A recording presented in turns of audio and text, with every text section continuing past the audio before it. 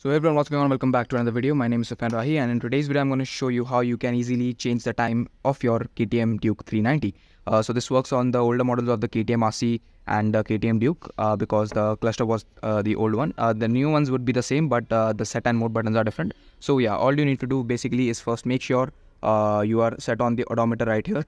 If you are on trip 1 or trip 2, just press this mode button and set it to odometer.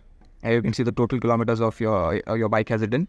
Now all you want to do is just press and hold the mode and set button together, and the timer should start blinking. So as you can see, the timer has started blinking. So currently it's 12:35. So for changing the hours, what you can do is basically hit the mode button, and for changing minutes you can use the set button. So just press on the mode button until your desired hour. Now it's 12. So as you can see, it's 12, and now for the minutes, it's I guess 12:35. This is a bit of hassle, but yeah, you have to go through that.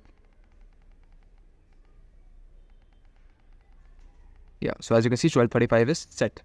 Now all you want to do is press and hold the mode and set button together once again, and it should start blinking, which means that your time has been officially set. If you forget to do this, then it would restore to the it would revert to the previous time.